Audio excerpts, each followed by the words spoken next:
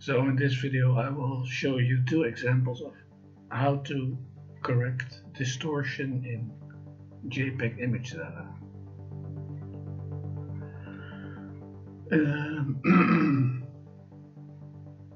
Both images initially show a large gray block or a solid color block, and this is caused by invalid JPEG markers.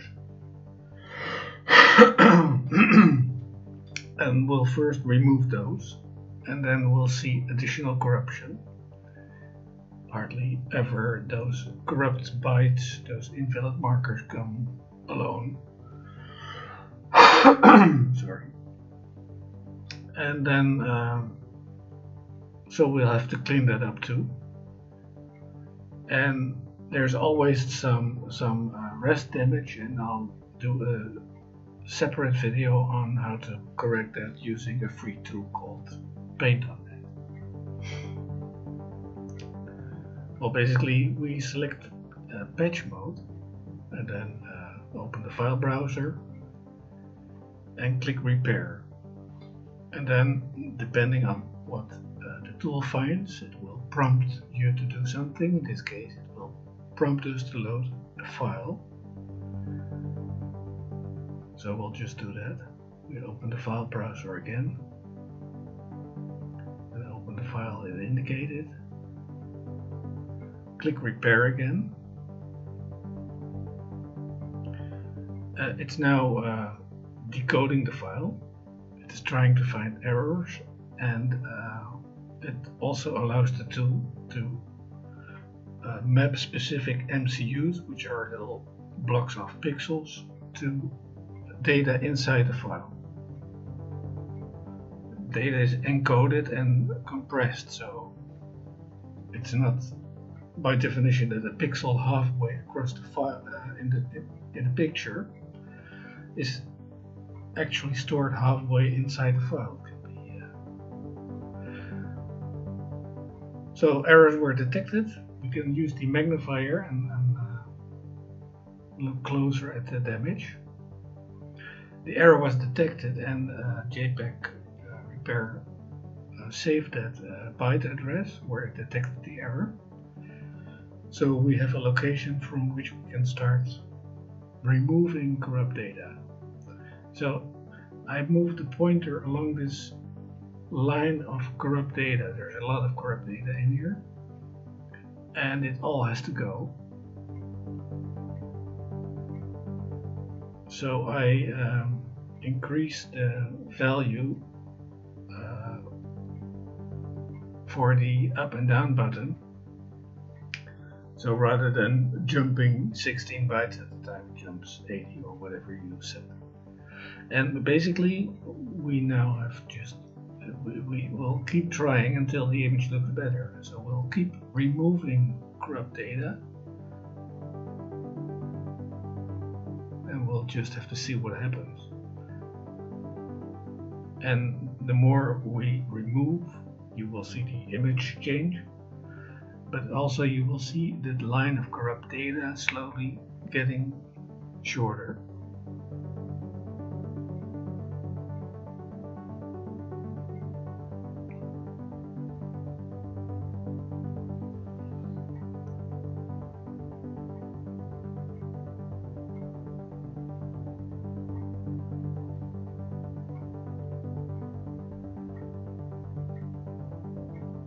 And what we also see is when we remove data is that the bottom part of the image is shifting to the left.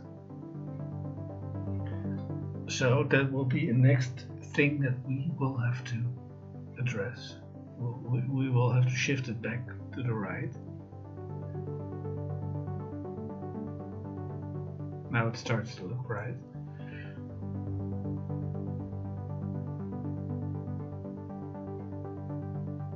So you can, of course, see where, once the image would be aligned,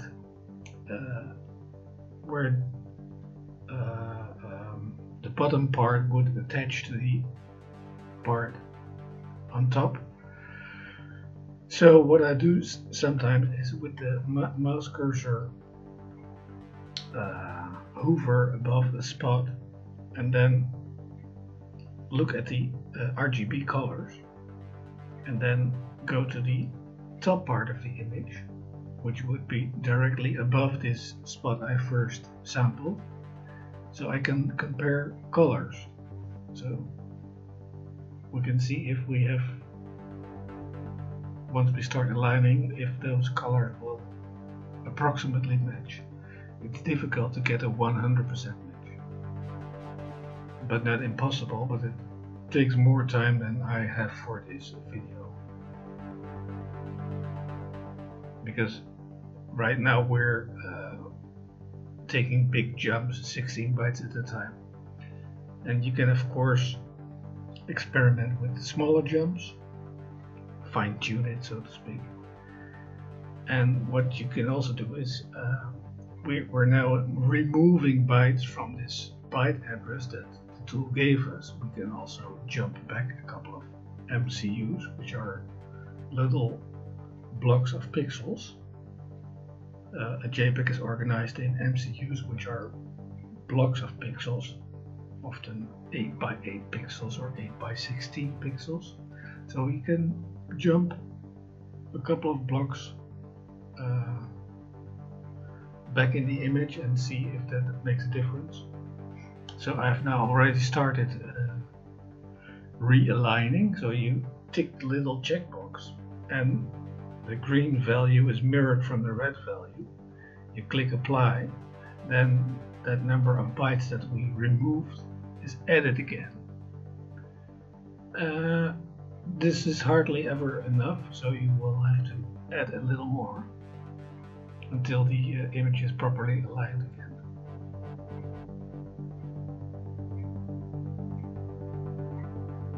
And you will see a color change and it gets darker again.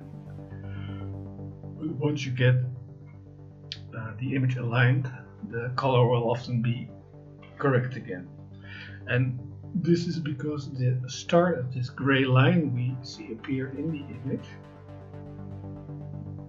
connects with the, you see it starting at the road, at the concrete road, and then this gray line ends in the concrete road as well. So then as soon as these two are connected, so to speak, colors will look right again.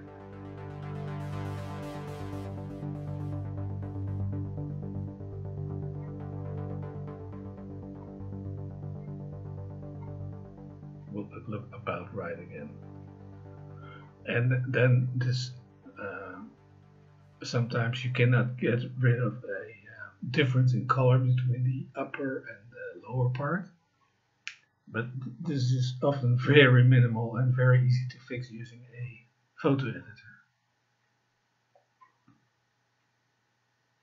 So I've saved the file,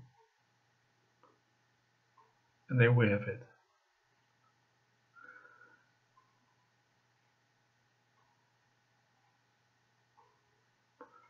So this was an example where JPEG-Repair was able to detect errors, but it's not by definition that an image that looks weird has structural errors. So unless there is a structural error or an error in compressed data that causes it to overflow certain values, then it can detect those errors. But it's also possible that none of these errors occur and the image still looks weird. So this is another one. The bottom part of the image is not gray, but it's well, what is it? Yellowish. So again, JPEG-Repair detects invalid JPEG markers, which cause a normal decoder or photo viewer to stop decoding at that point. It removes it, so now we can view the lower part of the image again. And it's slightly off with regards to color and slightly shifted. Now, since there is no error detected, we will have to figure out the byte address of the corrupt data. It's not the pixels that are corrupted, it's the data below it. It's, so to speak, the hex code within the file. And it's now decoding again, so it can map specific pixels to specific data inside the file.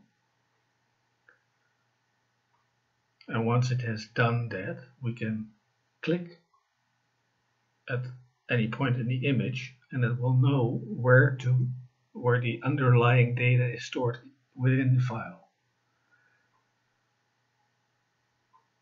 So no errors detected.